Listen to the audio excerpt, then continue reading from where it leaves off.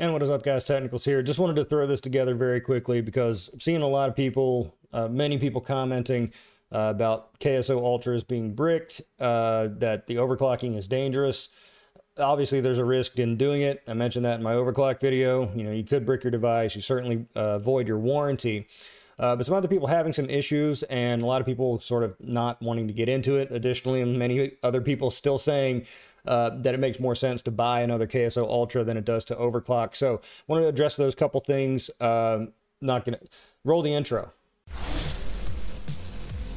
All right, we got the intro out of the way. So anyway, Hobbyist Miner, popular mining YouTuber. I'm sure if you're watching me, you're subscribed to him or familiar with him. He did a live stream where he was overclocking his device. It seems like it was a bad firmware update. Doesn't appear to be anything with the cooling, although I scrubbed through the stream and I didn't see that he had done the interior cooling modifications. He may have done that in another video, I don't know. But I did notice that when he was doing the overclocks, he just had a fan pointed at it. He wasn't doing direct air forced in through a shroud or anything like that, like a 120 millimeter fan. But it doesn't seem like the problem was heat related, but I did notice that nonetheless. Perhaps he's already remarked on that, but I did notice it. So he emphatically in his stream saying it does not recommend doing this, you know, because he bricked his. Now they can, if you do brick your device or, you know, seize it up in some way, they can remote into it and repair it. T-Swift, the person who puts out the firmware, they do that. They charge a fee for it, but the option is there. So the device isn't completely bricked.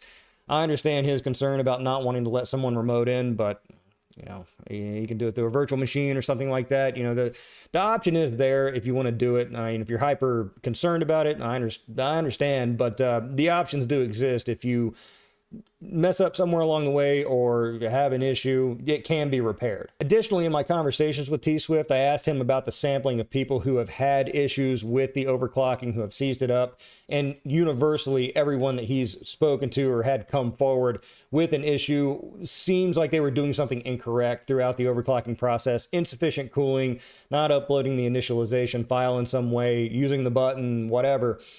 It seems like complete user error as far, again, according to him, me asking him, because I'm seeing these issues pop up. I did a video on it. Certainly don't want, you know, people to have issues if there is some major fundamental underlying issue.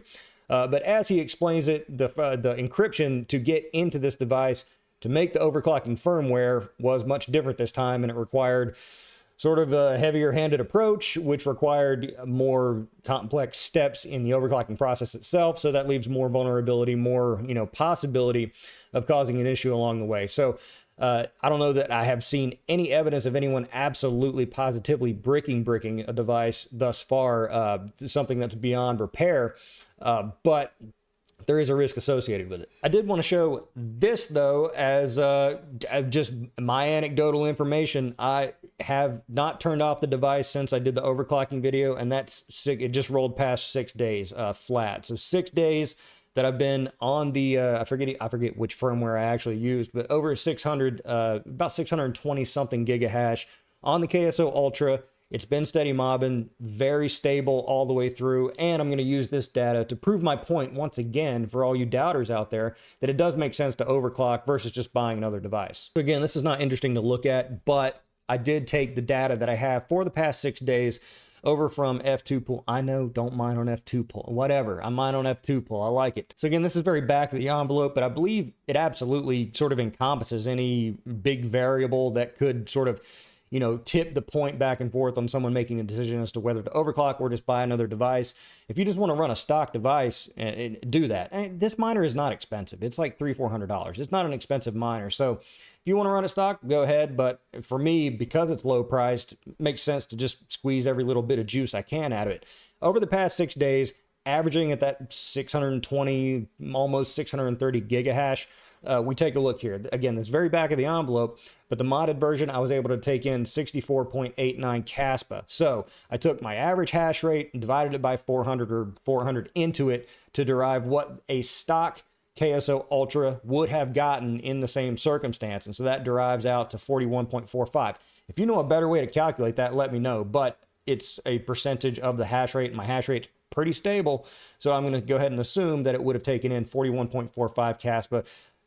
you know, everything being equal. So over these past 6 days, that's $11.66 based on CASPA spot price right now. Stock unit would have taken in $7.45. The cost to run it, $2.40 for me, $1.09 for a stock unit, profit $9.25 for me, profit $6.36 for the stock unit. But again, like I said in my videos, it's not about the efficiency of the device when it comes to CASPA because of the emission schedule. So if you go based on the emission schedule here, we have the next reduction coming up on or about the 8th of what month is next? August. So in those 6 days, if I extrapolate it out, that's 15 more days to go as of right now. Today's the 24th.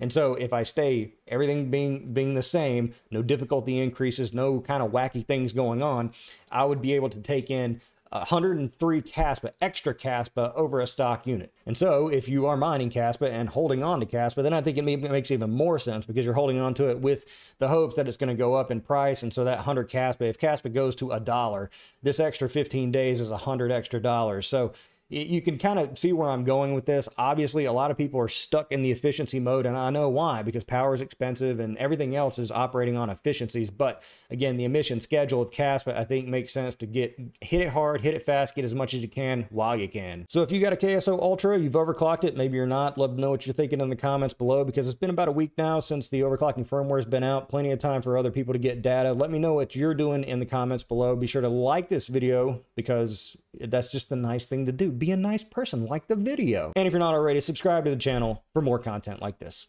I'm TheTechnicals. See you next time.